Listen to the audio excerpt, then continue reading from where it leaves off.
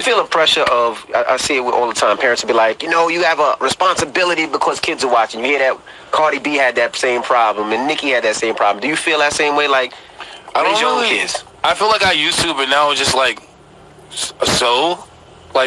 Like fuck your kids. Not like fuck your kids. That's exactly what you just said. But like you just gave them another headline, Montero. Okay? What agenda is that? The fuck your kids agenda? It's like, we really get one chance to do this, at least to my knowledge. I don't know like what happens when we die or not. So it's like I'm not like about to pander to your kids or you. Like anybody, like I have to do this with my family members, like, because my family members may not always agree with what I'm doing, or like whoever I'm dating, like they may not agree, but it's like, I honestly really. Shalom. I want to give all praises, glory, and honor to Yahweh Ba'Hashem, Yahweh Shai, Ba'Hashem Kakadash. Double honors to the apostles and elders of Great Millstone who rule well. Peace, blessings, and salutations to you sincere Akim out there, pushing the truth across the four corners of earth. All right, and I had a couple of scriptures, but, man, the agenda is clear, man. The agenda is fucking clear. Crystal clear. Brothers called it out from day one. We know the MO for guys like this.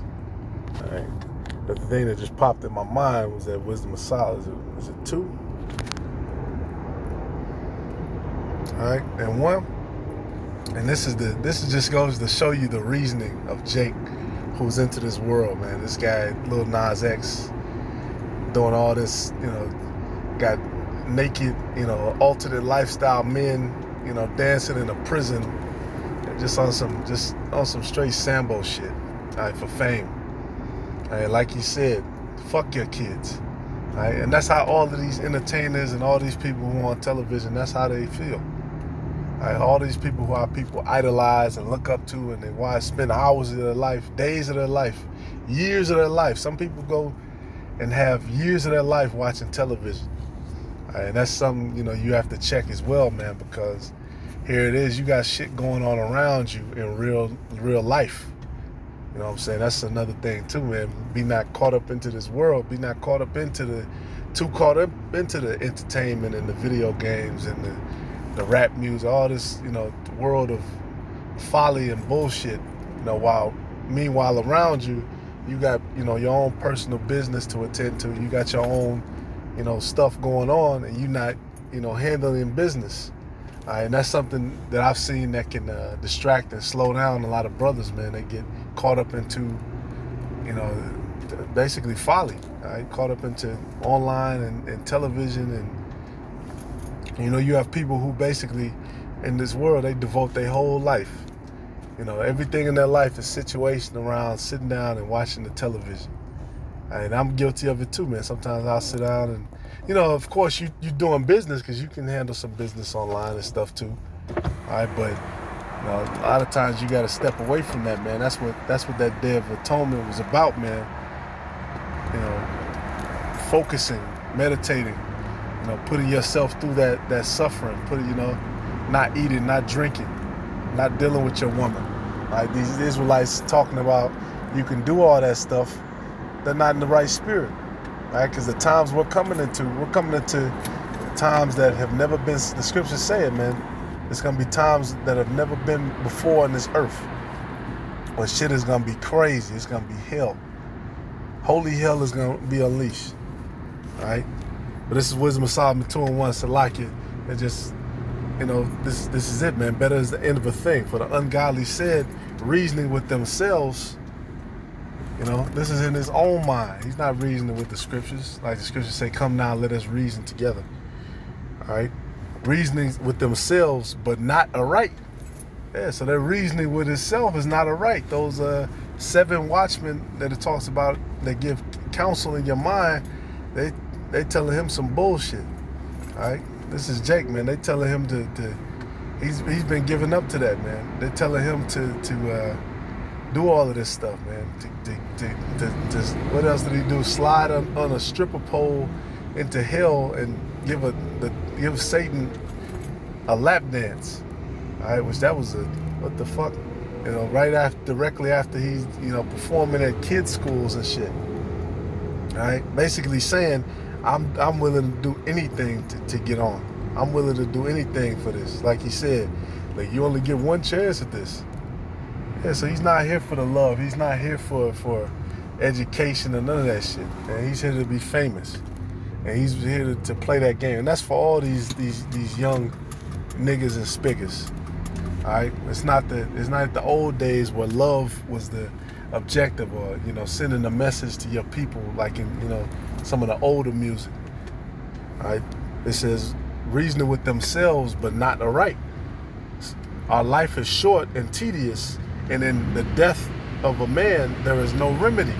Neither was there any man known to have returned from the grave. And what did he say? I don't know what happens when you die. I don't know. And that's how our people feel. Well, look, I'm going to just do whatever. Fuck it. I don't know what's going to happen. I'm just here for a short time, a good time. All right, well, how does the lyric go? I'm here for a good time, not a long time, It says, for we are born at all adventure, and we shall be hereafter as though we had never been.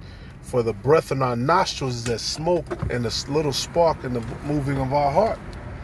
All right, and it sounds, it can sound poetic. We're just here for a little bit. But the spiritual man, the wise man is going to understand that you come back. All right, energy, it is taken away from this earth and is put back into this earth. All right, and the Lord has cycles set up. All right, this the circle of life. Guess what? We're part of that circle as well. All right, Lil Nas is part of that circle. But like the scriptures say, we're going to come back standing on our lot in the end of days. So right now we're in our lot. All right, that's what a lot of our people don't want to accept. They want to, rather than just accept it and just go hard and just, bunker down and deal with whatever lot the Lord has given you, then, it's our people want to buck up against it, man, and follow after Esau, and that's why you're going to be destroyed. All right, let me close it out. This don't have to be too long. It's just looking at the type of people who are leading our society, who are leaders and worthy of interviews, and and Charlemagne over there laughing, but he know what it is. He knows what the agenda is. He knows what the game is. He just he's good at playing stupid. That's why they got him in that position. All right, but this is Sirach 14. And 5, it says, he that is evil to himself, to whom will he be good? He shall not take pleasure in his goods.